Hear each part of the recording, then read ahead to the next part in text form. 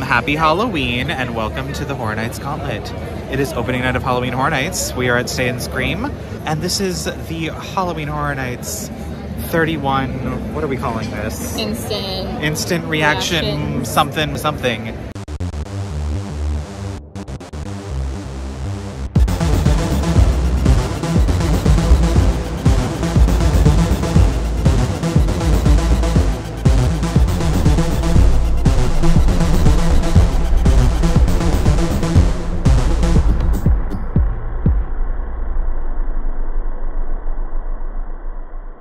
So tonight we're going to be doing a lot of instant reactions to haunted houses. There will be no spoilers for the houses, but you will be seeing the Scarezones tonight. I don't think we're gonna make it to shows. We don't typically make it to shows on opening night, but sometimes not even opening weekend. Yeah, we'll see. If it happens, we'll try to give you a review. But yeah, this is opening night. I bet you thought this was gonna be footage outside of the studio, and it is. I'm really just here because shooting in the park was very outside of our comfort zone, and we were trying very hard to keep all of our thoughts at the end of each house very brief.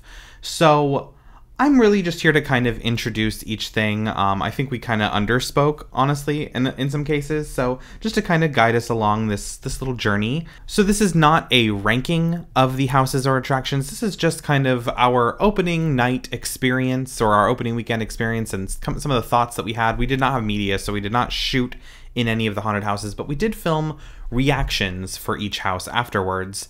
So I'll kind of be just guiding us along the way as we kind of just map out our opening night evening as it happened.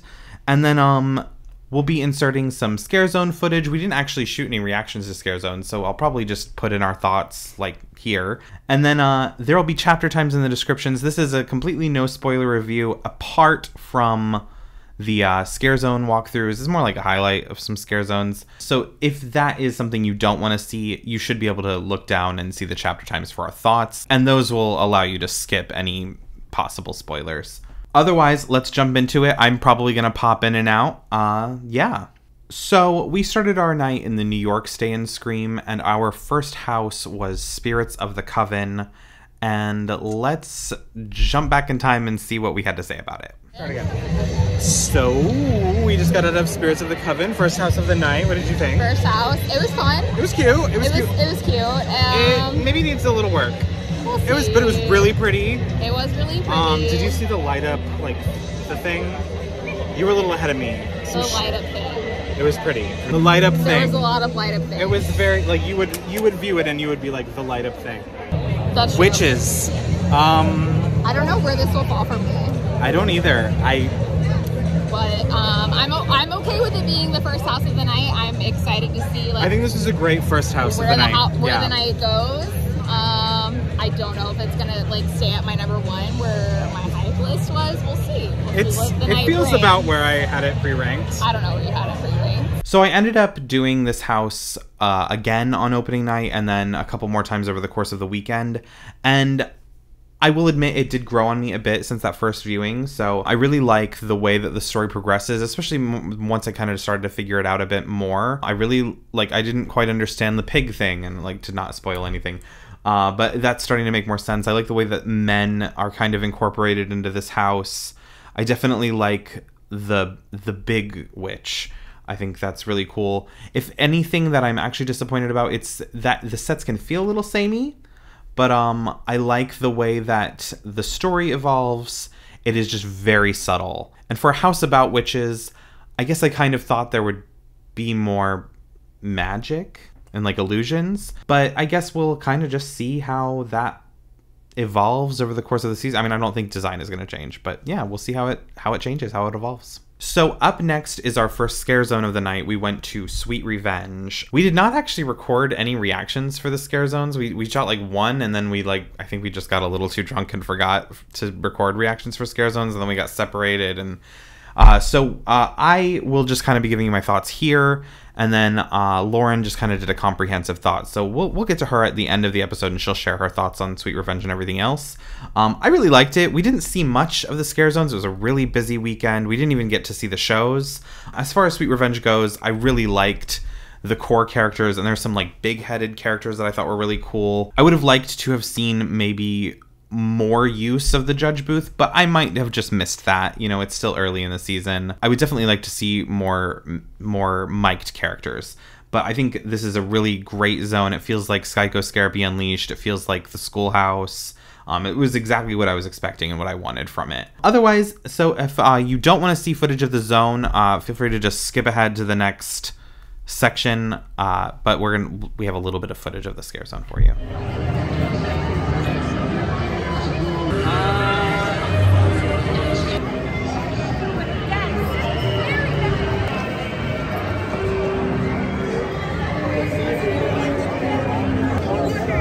The candy, please. Oh my god. Oh my god, I love him. Ah! Ah!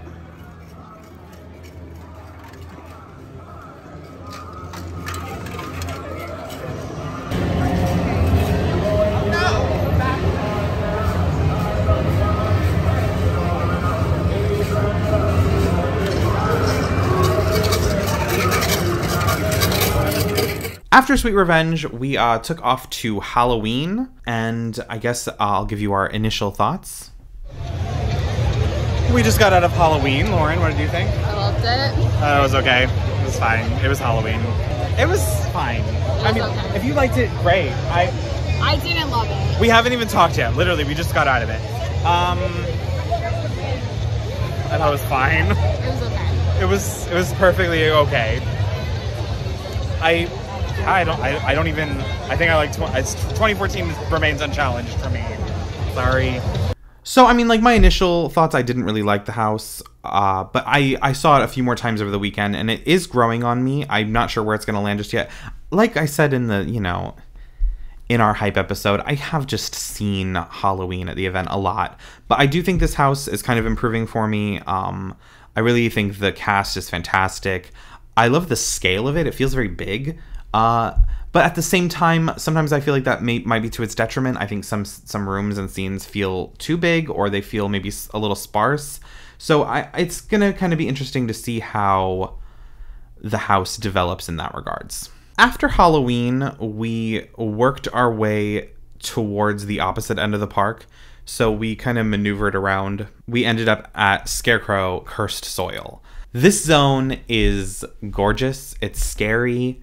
It feels like they learned the right lesson from Gorewood Forest, and they're really embracing the, like, Central Park should be scary. Central Park is a haunted house. And they, like, took that concept with all the boo holes last year. And they've done boo holes before. I don't know. Last year with Gorewood felt very aggressive. This feels very aggressive. The barn just adds to that. I think some of the scarecrows themselves are just disgusting. There's this pig that's repulsive. The outhouse scare, love it.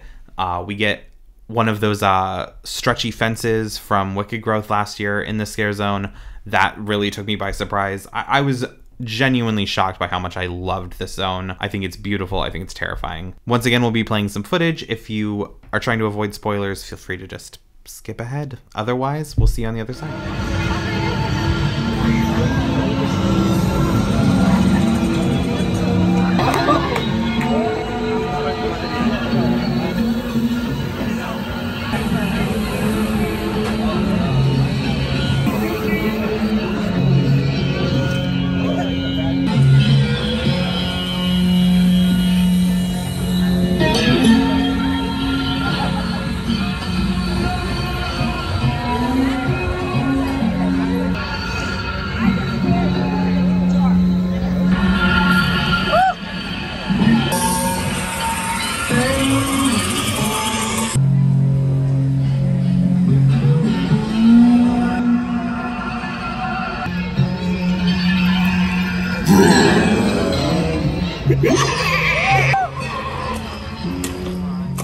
So after Scarecrow, we got to the house that I'm sure you know I was probably the most excited for. We kind of just went to go bum rush the weekend. This is also the only house that I got any like footage of the facade or anything of. So I guess it's the one I cared about.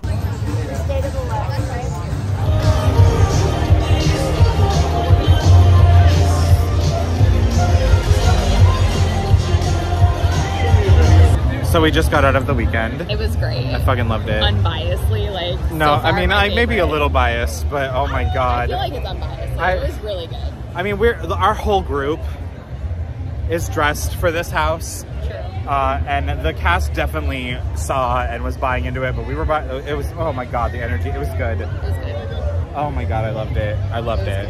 Like we said coming out, loved this house. I feel like it's an experience that you don't really need to know anything to enjoy. You don't have to have seen the music videos. I mean, it is just very much surreal imagery. It borrows very minimally from the music videos, honestly, but it helps if you have seen them, if you have done your homework. If you have not, I highly recommend you check out at least all of the After Hours music videos, some of the performances, and definitely the films that were recommended in the Entertainment Weekly article, which would have been A Clockwork Orange. You don't have to see the whole thing. If you've just seen the brainwashing scene, you get the idea. But maybe also Fear and Loathing in Las Vegas, I would say, had a big impact on this. And to a lesser extent, also Jacob's Ladder.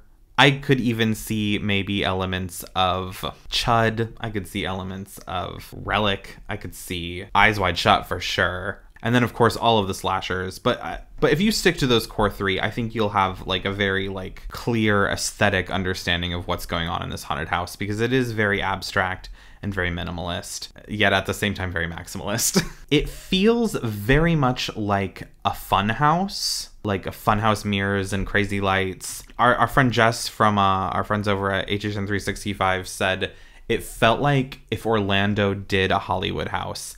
And I can't unsee that. It is like kind of all the best things of like my favorite Hollywood houses, the more fun and kind of ridiculous ones. It has sort of like this aggressive, gory, but kind of cheesy angle to it that I think just like works really well. It's very sleazy. I love it. Toads, man. After the Weeknd, we hit Universal Monsters Legends Collide. You can definitely tell, I think, in our reviews for the Weeknd and for this one coming up, it was probably the peak point for us in terms of how lit we got that night. It's definitely like we're at like the most aggressive point of the evening and definitely the most energetic. Yeah, I guess I'll let you see.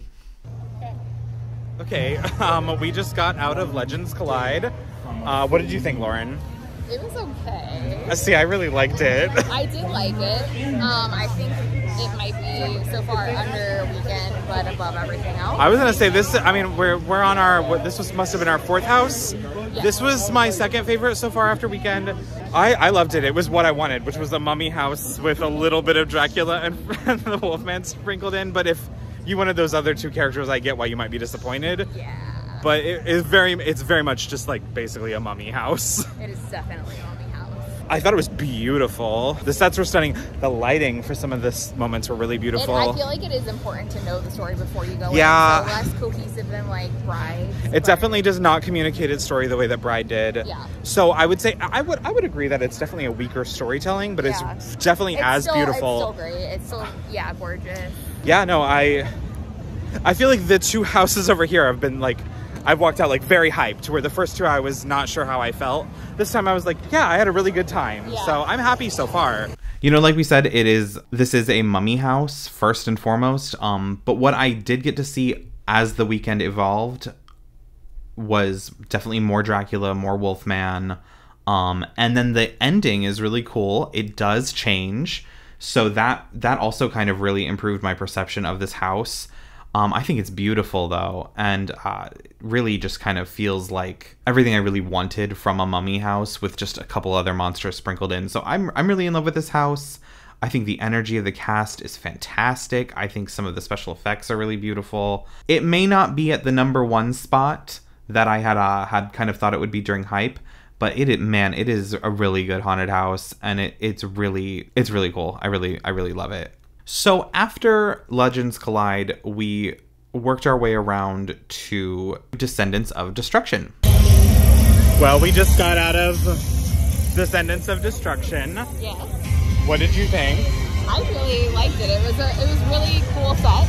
The sets were beautiful. If you don't know what's going on, God help you. Yeah, that's for sure. But yeah, no, the sets and the costumes are really beautiful. Definitely hit that like apocalyptic thing. I can definitely see where people were like, Is this the secret Last of Us house? It was really pretty. I really liked it. Yeah, it was really pretty. I really liked the like day glow in the end. Oh yeah, the finale, the like third act, it definitely like it escalates aesthetically, which I thought was really cool. Yeah. So to add to our thoughts, because we didn't say a lot, this house was surprisingly subdued.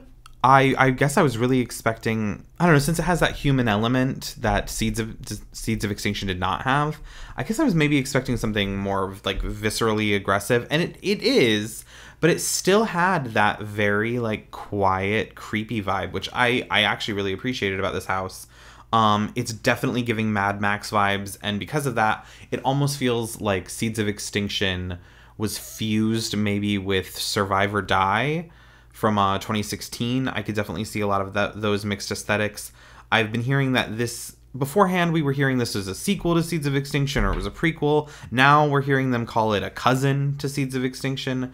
There's definitely evidence throughout the house that it is maybe set in that same world. I'm really curious to see how this develops. I love the way that the story kind of progresses. It definitely has a 3-act structure. I think it's a really cool house and one to watch out for. I could absolutely see this kind of climbing up the ranks. So far, it's kind of in the middle of the pack for me, but I really like it. So next up, we took the insane hike over to Bugs Eaten Alive. This was a nightmare. It was insane that night, too. It was really crowded.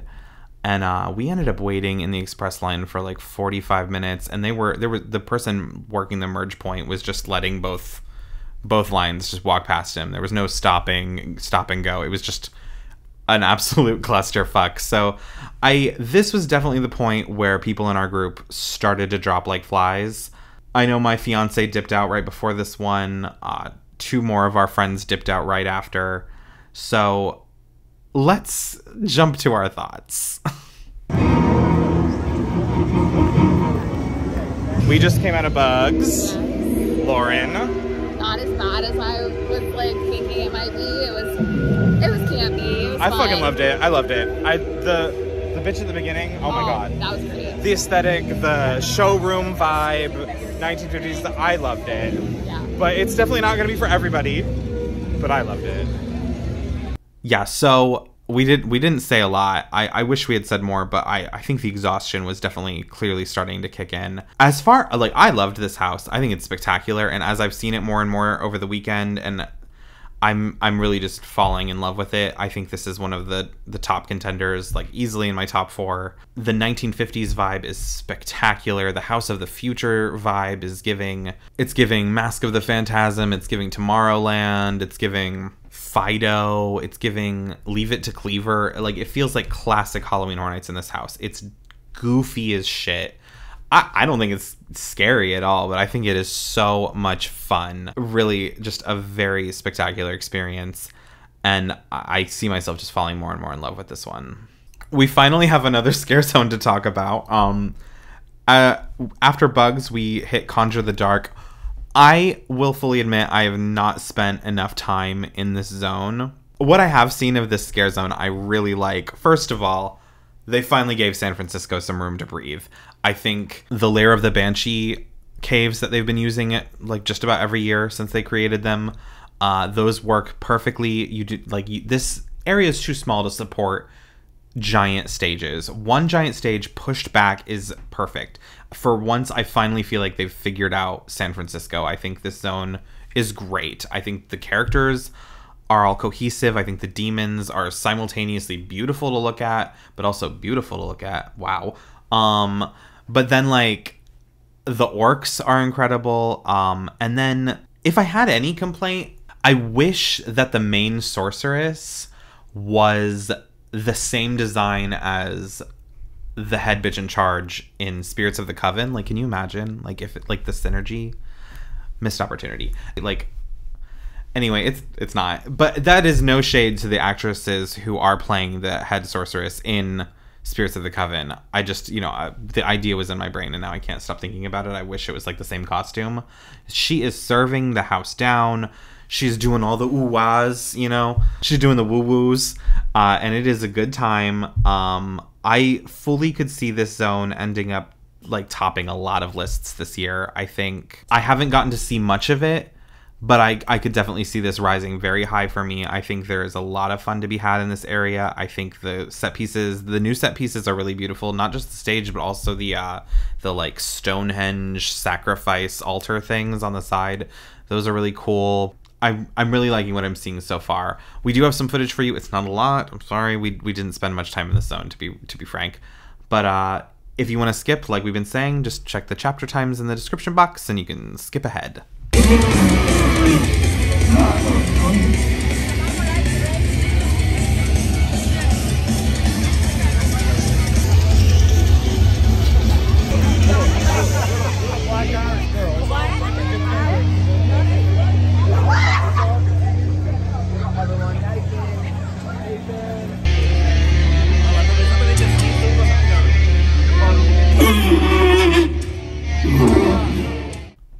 So after Conjure the Dark, we made our way to the Horrors of Blumhouse. This was the point that 2 more members of our group decided they were out.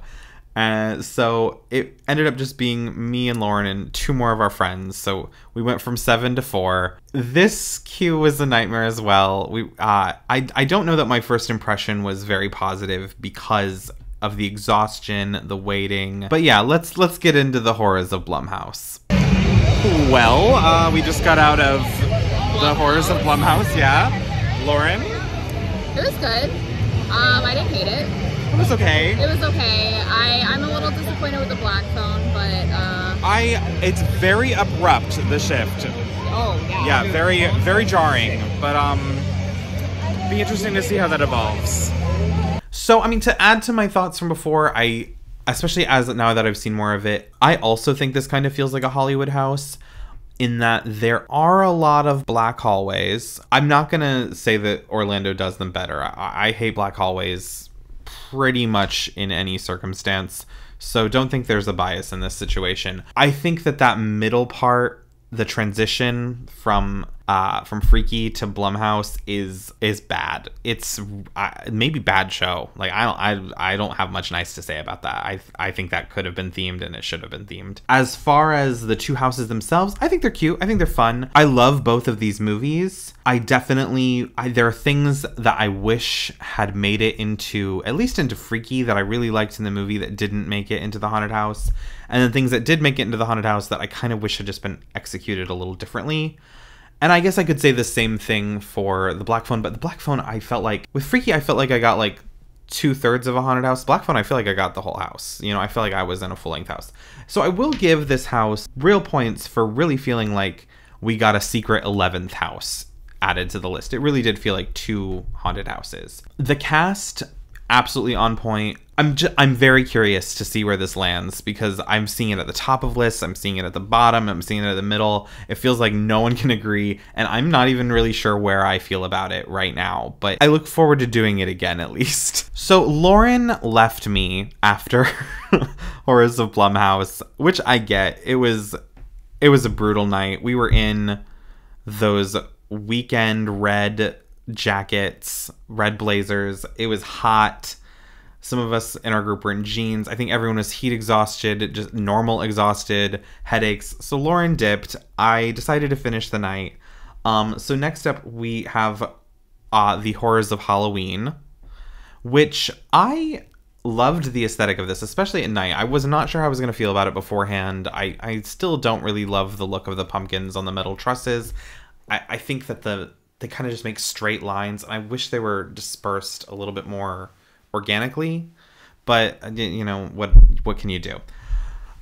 I will say there are a lot of older characters from the event in this zone that I was not expecting. Like I definitely saw a succubus from like 2003, who she was also, you would have seen her last year in 30 Years, 30 Fears. So I really was kind of hoping for more classic Halloween things, more pumpkins, more to maybe see. We got some of the characters from the other Scarezones. I guess I was just expecting more of that, and it feels a little understaffed. So I hope that this zone fleshes itself out. The Pumpkin Lord, phenomenal, beautiful. The redesign, I love it. The new horns, I love it. I think he's fantastic. I love all of the, like, his hand motions are so bitchy. He really is just, like, he'll constantly just be folding his hands and looking like he's just ready to fucking read you for filth. Like, I love him.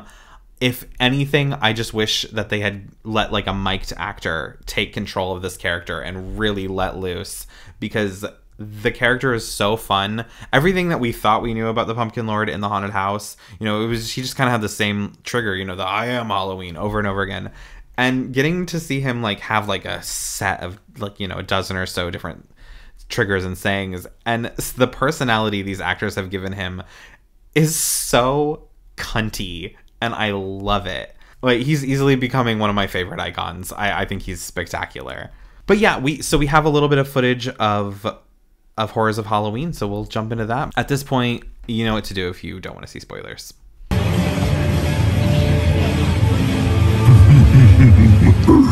What do you think of this night, Himkins? Terrifying, isn't it?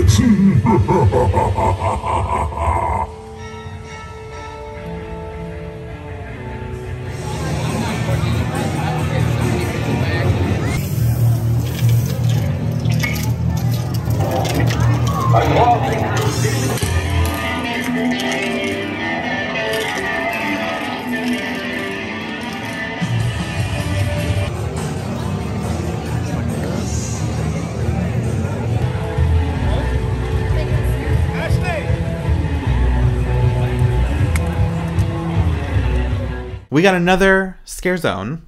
I just kind of worked my way straight over to Graveyard, Deadly Unrest. I did this one alone as well. I think this zone is beautiful. I love Sleep and Death. I love their little conversation that they're having while you're in the zone. I think that is deliciously camp in a it feels very classic Halloween Horror Nights. I love their big ass Phantom of the Opera Mask of the Red Death masks. I love their wings. I love that Sleep has a sword and Death has a scythe. I love the two of them. They're spectacular. The rest of the cast, the aesthetic is so weird to me for this zone. But I'm very much enjoying the cast itself and the energy they're bringing. We've got everything from business suits to little girls in like The Shining to big white billowy shoulder ghosts. I have no idea what the aesthetic is going on, and I don't know if that was intentional. I feel like I should hate this zone, but I fucking love it. I think it's ridiculous. We've got a little bit of footage for this one, so this is the last scare zones. If you don't know what to do at this point, I'm sorry.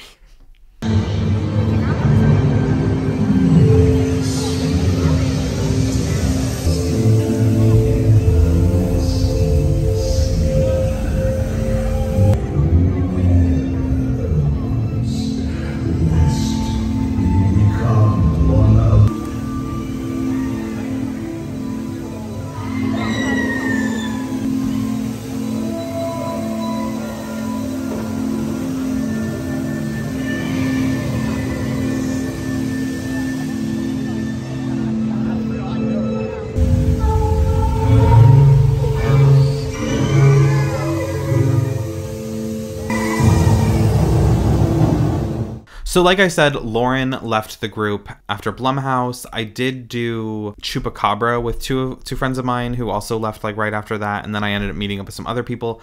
For the sake of ease, I just kind of recorded all of my reactions all at once. And then I asked Lauren to record her reactions kind of all at once the next night once she did them. So we'll just kind of be jumping right into kind of my bam, bam, bam thoughts. And then I'll give you Lauren's as well. So we'll be right back.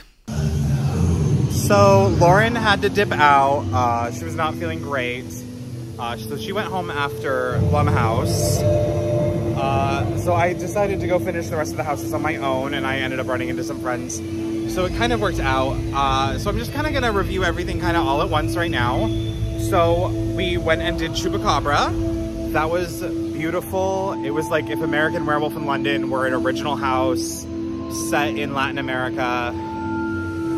Beautiful. The costumes, the execution of certain scares were incredible. I then decided to do Hellblock with my buddy Justin. Hellblock was certainly a haunted house. The scenic team did so much with what they were given, and The sets really are beautiful.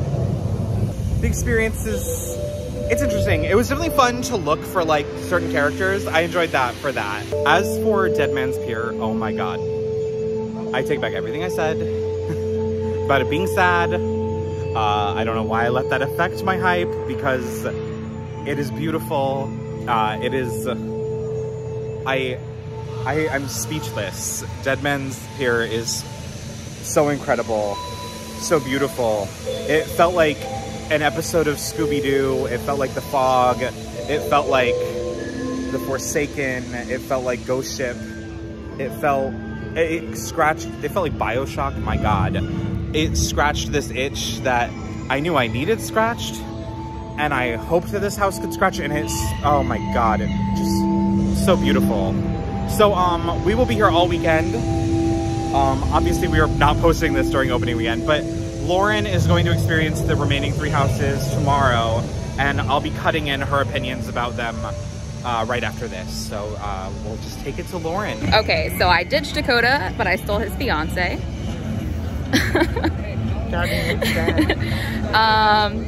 So my reaction for the 3 houses that I did not do yesterday, Dead Man's Pier was absolutely beautiful, amazing, definitely my favorite, hands down, so far. I mean, we'll see if it changes throughout the season, but first impressions, like, you can't beat that.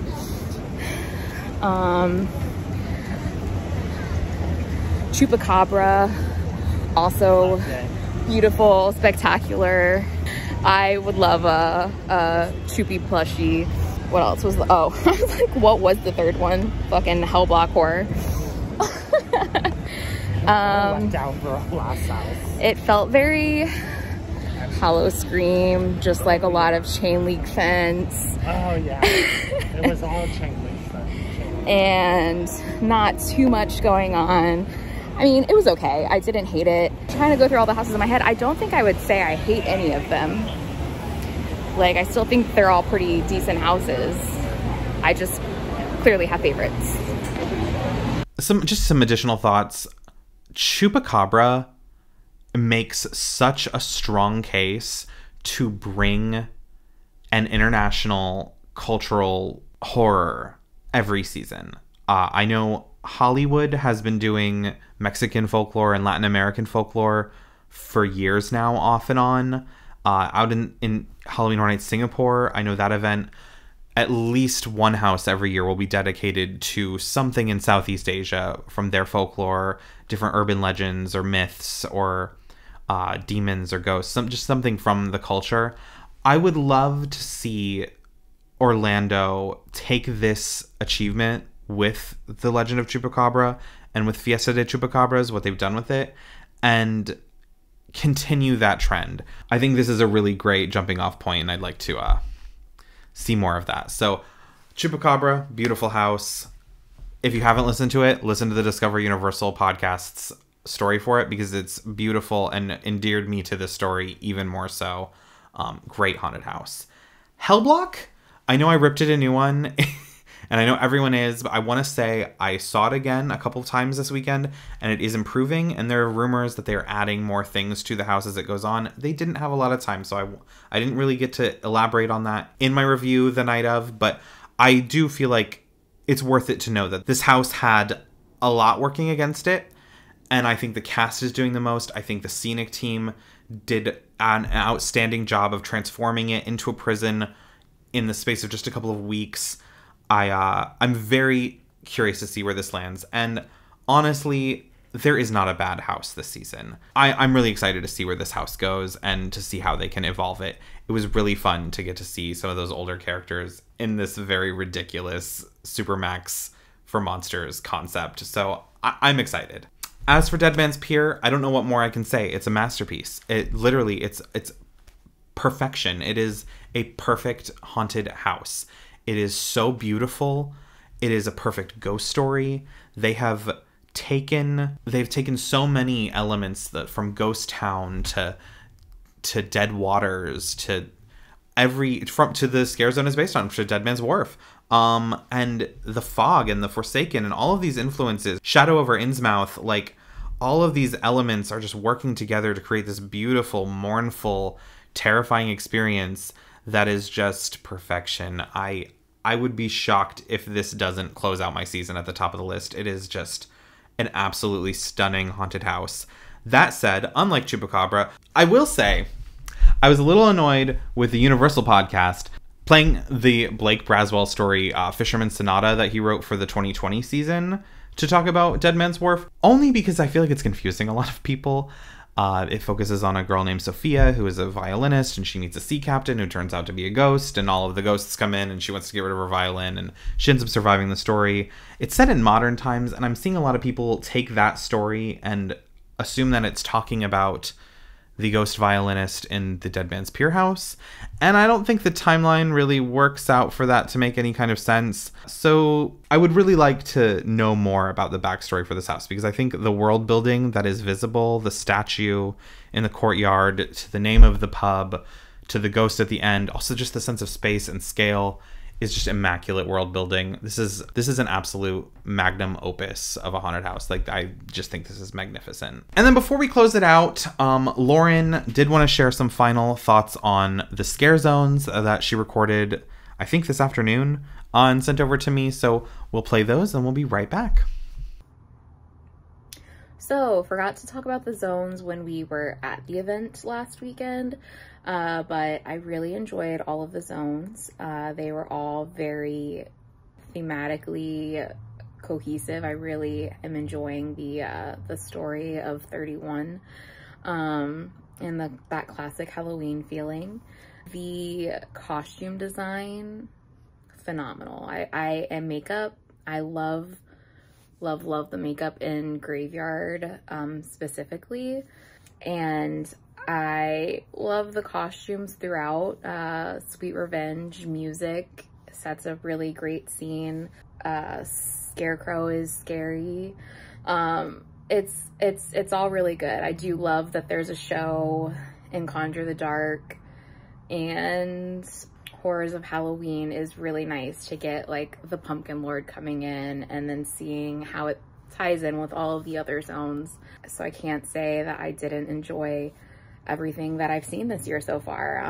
It's a very strong year. I'm very excited to see how my thoughts and feelings will progress throughout the season. Usually always does. But overall, very strong weekend. Really liked the zones. So that is our opening weekend thoughts. I know I can speak for myself, but also on behalf of Lauren, thank you to everyone who stopped us in the streets this weekend. It was wonderful meeting so many of you, seeing old friends, making new friends. If we had a drink together, you know what's up. It was really wonderful to see all of you, to get to run some houses with some of you. And as the season goes on, I really look forward to getting to meet and know more of you. If you have been to the event, what do you think so far? Let us know. Do you have a ranking yet? I have one that's kind of in the works, but it's not ready to go just yet. But I would love to hear what you think of the event so far. Do you have a favorite house? Do you have a least favorite house? Did you see the shows? We didn't see the shows. We'll be seeing those this weekend, hopefully. And yeah, let us know down below. Comment, like, subscribe, ring the notification bell, do all the little algorithm magic for us. And we will see you guys very soon with some more fun things for the Halloween Horror Nights 31 season. Otherwise, my name is Dakota. My co-host has been Lauren. Otherwise, thank you so much for watching the Horror Nights Gauntlet only on Cathode Coaster.